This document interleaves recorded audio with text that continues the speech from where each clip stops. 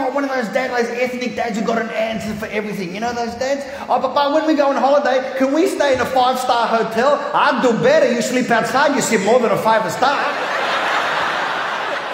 Oh, Papa, I want a colour TV. Boom, now you see all the colour. I want an earring. Boom, now you're earring for a longer time. Did anyone ever get the ethnic sleeping tablet? Sleep. Oh, I'm really relaxed now, Papa. Shut up and sleep, hussy. And they never know how old you are, do they? And scare the hell out of you. How old are you now? 8. When I was your age, I was already 9. They change your age. They change your age to suit them, don't they? Like, you know, you're 16 and you do something stupid. Come on, you're a bigger man. You're almost a 20 now. Hurry up. And then when you are 20 and you want to go overseas on your own, no, where you go? You're just a baby. Yeah. Does anyone ever remember going to do the visits and you wanted to touch the biscuits and you're about to touch the biscuits and out comes the ethnic stun gun? You know the ethnic stun gun? You know what that is, Adam? That pinch right under here. Mine came with a bonus optional twist. Mole man would ask me stupid questions, grab his belt, I take it off or not, What about when he becomes a ventriloquist when you got in trouble? Remember? We don't do risky things. We don't have hobbies, do we? Do you remember when you were at school, your Anglo mates? What hobbies do you have? Whatever my dad needs help with on the weekend. Sometimes my hobbies are making tomato sauce.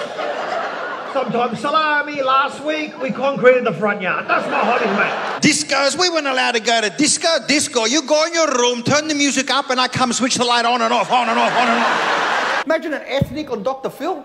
You know when Dr. Phil says, you can't help what you can't acknowledge. No. Dr. Phil, I can acknowledge I got hit in the head by a piece of wood with the nail still in it. The mole man stole from some construction site, because that's how Italians finish our houses, construction sites. Mole man came home with a staircase once.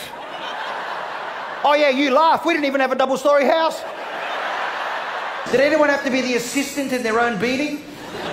I had to help my father give me the beating. You go get her the broom, get her the broom.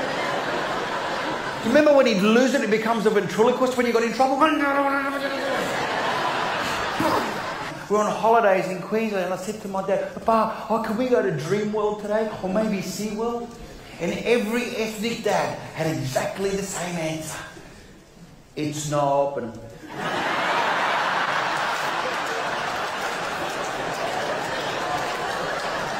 But I can see people on the ride up here from the balcony. I can see. That's the cleaner. You know, I was talking about Darren. Darren and I are still good mates now. And you know what used to annoy me about Darren? He used to whinge and complain about doing the chores. Fair enough. No one likes doing the chores, but when I found out this out, I fell off my chair. I didn't know this about the Aussies. You got paid for it.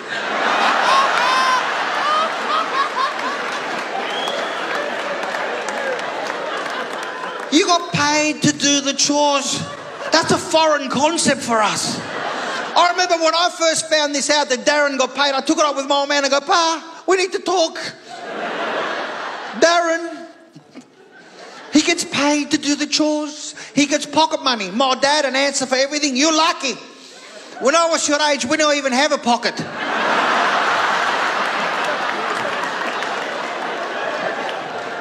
I go, help me out, Pa. Give me some sort of an allowance. I allowance you to live. And it was embarrassing because we'd have to go to the movies, right? And Darren would come over and I had to ask for money in front of Darren. Oh, Papa, can I have 20 bucks? We're going to the movies. And Darren would make fun of me. Oh, don't you get pocket money? No, I don't. Well, I get an allowance. Well, I get the house.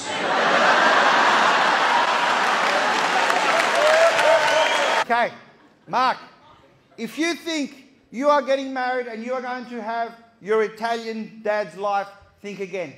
Now, this is what I thought I was going to get when I got married. So, Mark, this is my dad's life for 50 years, my friend.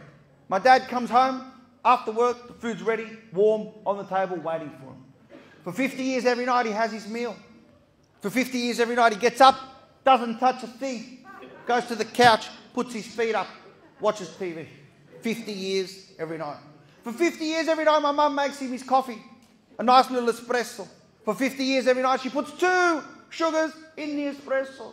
For 50 years every night, she stirs those 2 sugars diligently, making sure there's not been a granule of sugar left. For 50 years every night, she grabs the coffee, she puts it right next to his side table. Here, Belle, have your café nice. And for 50 years every night, my dad still has the guts to say, you put her the sugar. So what was your name again? Surab. Surab. Right. Because you represent all the Indians here.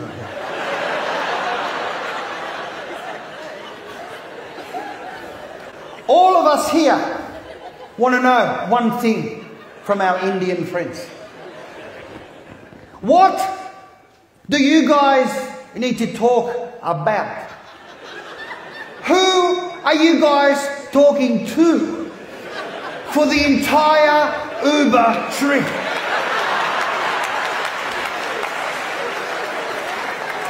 You know what I mean? First you get in there, at first you don't hear everything. After about 2 or 3 minutes, all you hear is, what are you doing? Talking to hearing, I am listening, they're talking to somebody and my friend.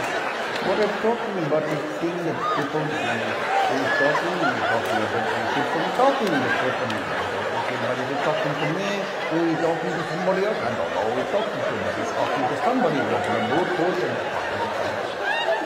And you know, at first you feel rude. You go, is this guy talking to me?